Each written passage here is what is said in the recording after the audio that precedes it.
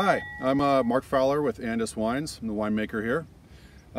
You found us here in late winter, early spring, and what we're seeing now is bud break. So this is basically the vine waking up for the year. This is kind of the arm of the vine here.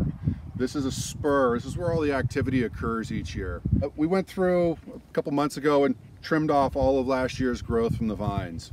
We only left 2 buds basically for all of the growth for this next year. The soil's warmed up and it's now pushed all the sap up and forced all the growth out through the buds that we left. So each of these arms will end up, with luck, being about 3 or 4 feet long, and each bud will probably produce about 2 clusters, and those clusters might be 3/4 of a pound to a pound each. So, it kind of multiplies from there and kind of figure our year from there. So far things have been nice. It hasn't been too cold.